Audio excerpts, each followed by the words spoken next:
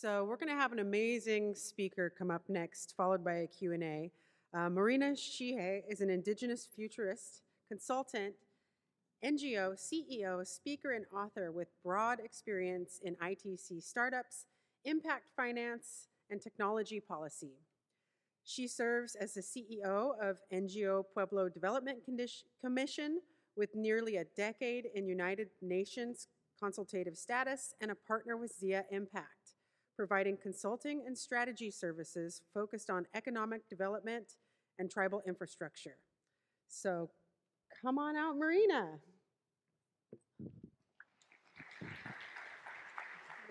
Thanks. Yeah. Oh. Hello and good afternoon, everyone.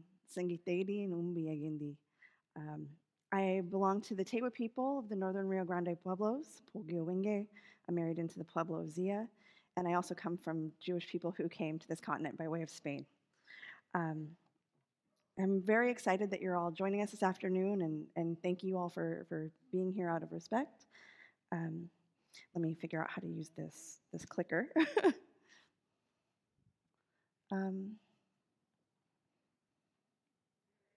Oh, there it is. Great. So I want to share with you all why. So what I just did is contextualize myself in terms of our traditional protocols. For our culture, we have to tell you who we are, where we come from, and what roles we have in this world.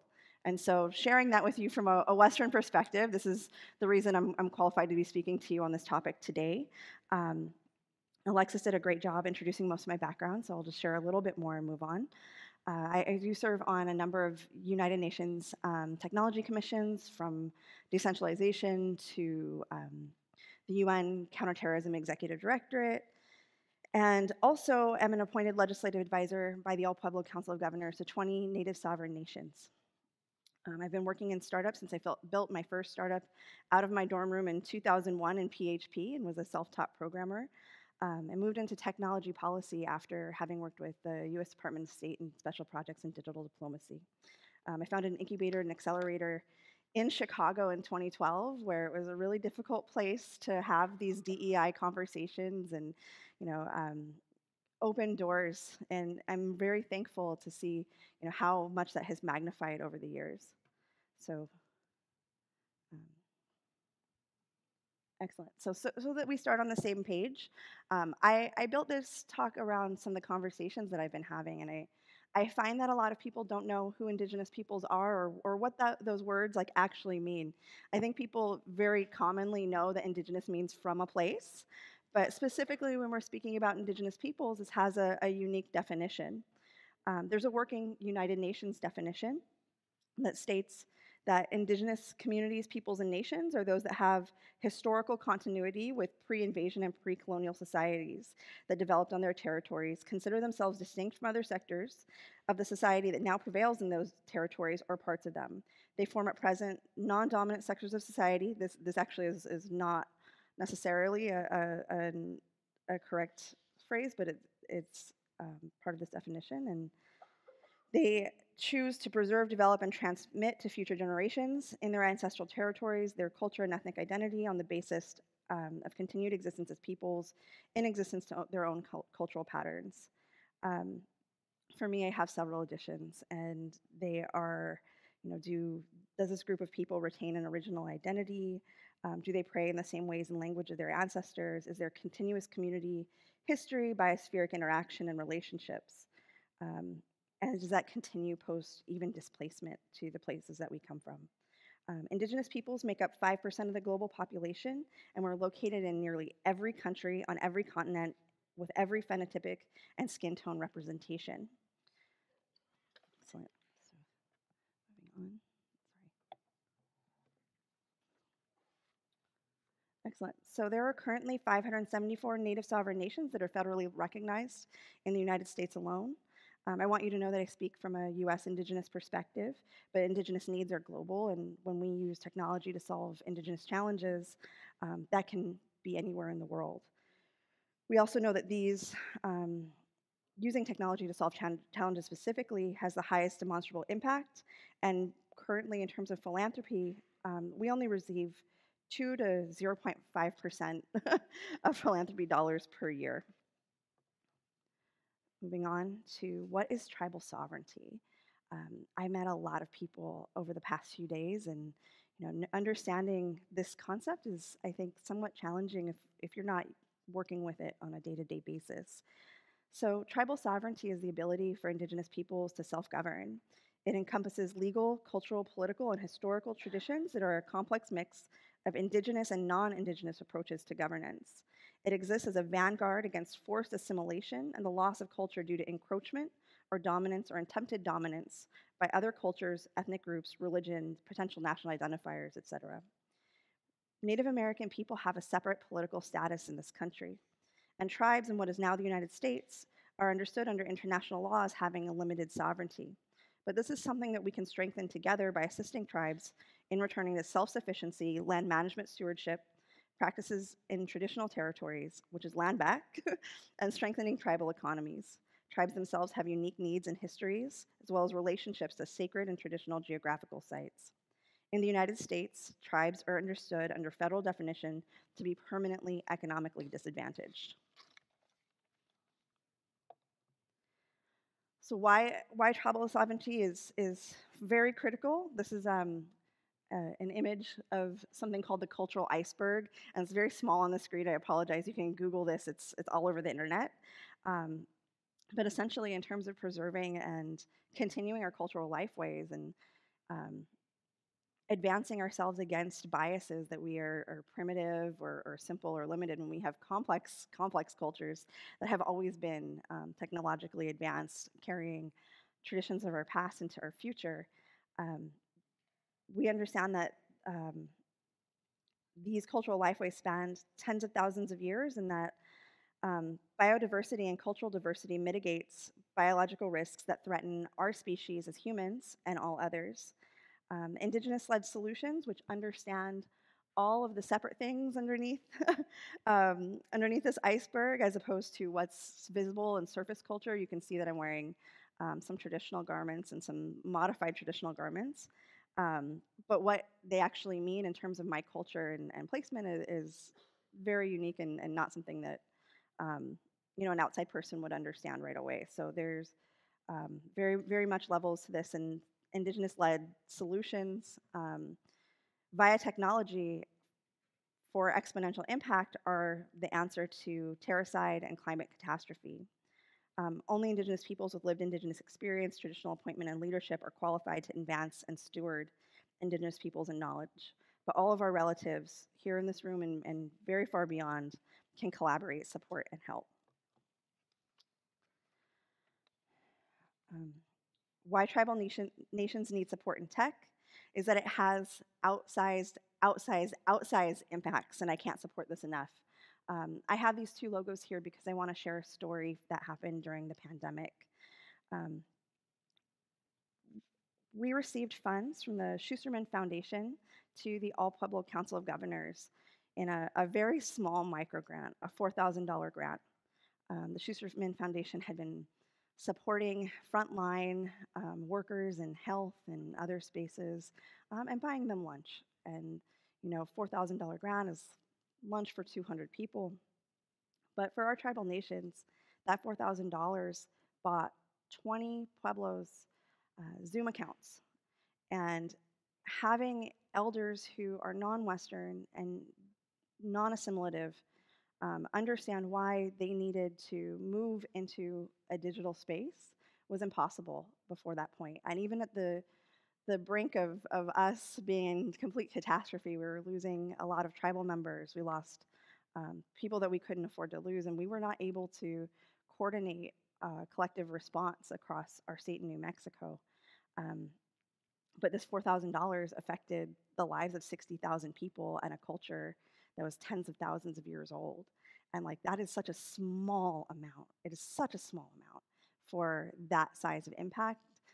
But software in a tribal community, or hardware in a tribal community, or digital capacity building in a tribal community will always have those kinds of impacts. When we look at digital tools to increase health outcomes, Native Americans on average live 5.5 years less than Americans of all demographics.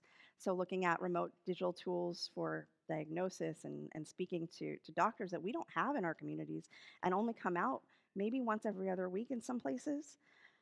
That's a really significant impact to our quality of care and the continuation of our lives. Um, digital tools have the ability to help us reverse attrition. Only 22% of Native Americans live on tribal lands. This forces assimilation and cultural loss.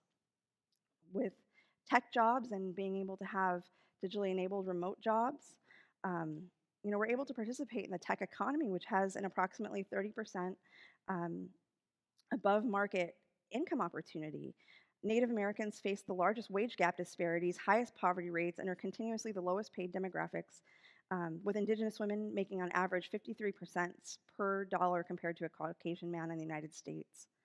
Um, right now, we're still all struggling with broadband access, but we received the most support from federal government for broadband access through the American Rescue Plan Act over the pandemic and received $2 billion in funding, which addressed about 20% of the tribal needs. So 80% of the disconnected tribes are still looking for those resources and support. But once that support got there, we also don't have any further capacity for what we should be doing to protect ourselves, like understanding cybersecurity. Tribes have no support on this.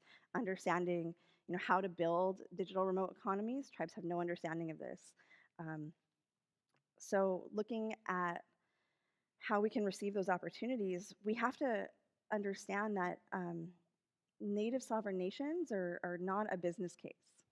Um, we have small, rural, and remote populations. We have smaller populations than cities. Some reservations have populations that are very spread out. Um, all Native sovereign nations have lower income statistically. So, for example, Google came in and did some financial skills work with some of our pueblos.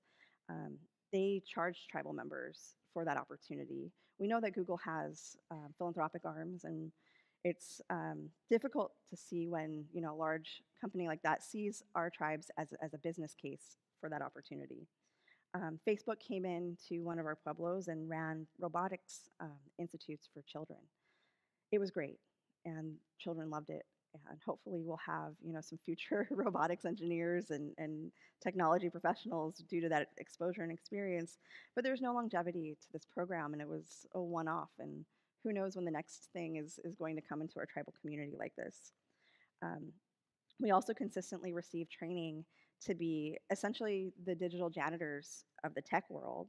And these roles and training create continuous disadvantage when there are free and open courses and MOOCs that our tribes should be directed to, but that understanding is just not there for most tribal members.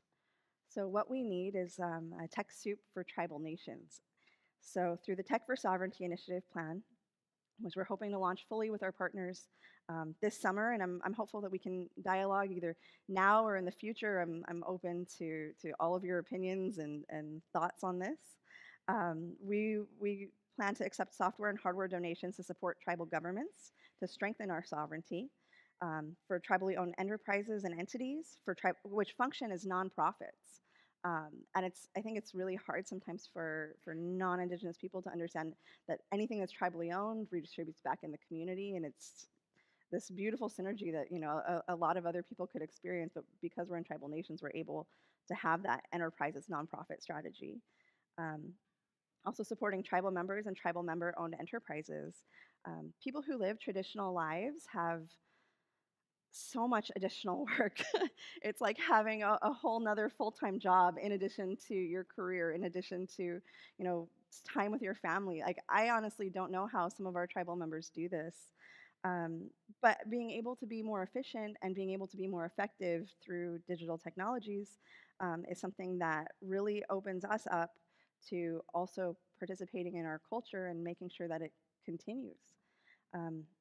So we also are going to be looking to accept donations for capacity building, policy and regulatory support, for mutual cooperation with our local, state, and federal neighbors, accepting in-kind educational and human capital support, and creating long-term sustainability for tech sector and impact philanthropy support through housing this initiative in a large Indian country serving partner organization and the creation of many multilateral, intergovernmental, and intertribal task forces. We've been speaking about this with a partner. I'm not able to disclose that yet, but um, the impact in Indian country when it comes to one of us or one of our organizations spreads out across all of Indian country, and it's really tremendous. Um, so we know that tech also lowers all barriers to development with exponential impacts. So lastly, but certainly not least, the concept of cyber sovereignty, which is something that we're also just starting to dialogue in Indian country. All native sovereign nations possess the ability to assert tribal sovereignty in cyberspace.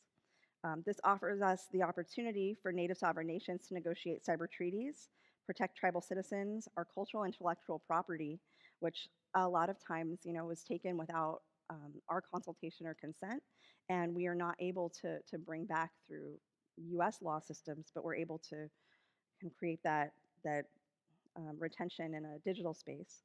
We're able to assert government-to-government relationships in cyberspace, and also presents us opportunity for native sovereign nations to enhance independent digital economies through our relationships with our neighbors, and the enjoyment of unique and independent regulatory environments. We make our own laws in our tribal nations as sovereign nations, and we can effectively be partners as it applies to our culture and interests to any of our neighbors. It also creates unique circumstances for the enforcement of the United Nations Declaration of the Rights of Indigenous People, and other anti-assimilative opportunities. So thank you all so much.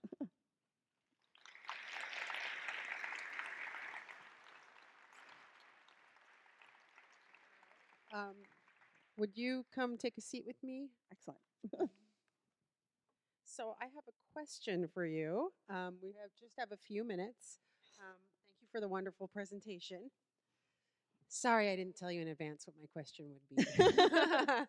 The question is, we've learned a lot about the impacts of tech in our Native communities, but what can tech learn from us? So this is this is a really incredible question. Indigenous-led solutions in any tech sector are going to be unique, consequently, because our cultures are so radically different. How we think about the world, how we interact with the world, the way we relate to the world and each other. And we have a completely non-Western perspective. So anything that's going to come from Indigenous groups as a solution or as challenges to innovation are going to be unique and on their own. There's a great book by a Tewa man from Santa Clara Pueblo named Dr. Greg Cajete called Native Science. And he asserts a really unique paradigm for Indigenous innovation, which if you're looking at other innovation sectors and being in San Francisco, this is the epicenter for it. This is going to be something that you haven't seen before. And for Indigenous peoples and knowing how things are within our own communities, and this is just a really natural process. And it's something that we can assert in any emerging technology, not just ones that exist today, but any to come. So everything we do has that triple bottom line of people and planet and sustainability, and works in order to work in a financial sector. But anything in our sustainability focus is also going to have an above market capacity, because we have statistically a 400% more success rate in stewarding biodiversity and sustainability opportunities as Indigenous people than 95% of the remaining population. So it's really exciting to think about what those opportunities are, but we lack the capacity, and we lack the understanding, and we lack the partnerships.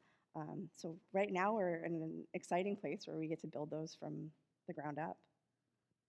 So just to close us out, I guess in addition to answering all the awesome calls to actions that you shared in your presentation, I have been bringing Native youth actually to a lot of tech in the greater San Francisco Bay Area for events, and I always give them an opportunity to see themselves in that role. We need to be able to get kids in those spaces so that they don't feel like they can't be there. And if any of you here are in tech, I would encourage you to reach out to kids at at the high school level. And if you are trying to recruit diverse people in tech, at least as far as our Bay Area urban native population goes, um, it can't be your sophomores at top tier universities with a 4.0. Your talent is everywhere. So I would like to encourage you to really rethink some of those guidelines so that you can have a more diverse workplace that actually improves everything you put out. So if you want to respond to that and have the final word. No, I think that's a great initiative, and I can't tell you how many kids from the res just need to see what exists outside of their villages and their tribal communities, so that they can understand what's possible. Um, we can give them opportunities for these remote MOCs and online certifications all day long, but if they don't understand how that fits into the rest of the world, and they've never seen it around them, so it's really difficult for them to engage. But we can definitely lead them down those paths and create innovation like we've never seen before. Well, our time is up. So let's give a big round of applause for Mahrinah. Thank you so much.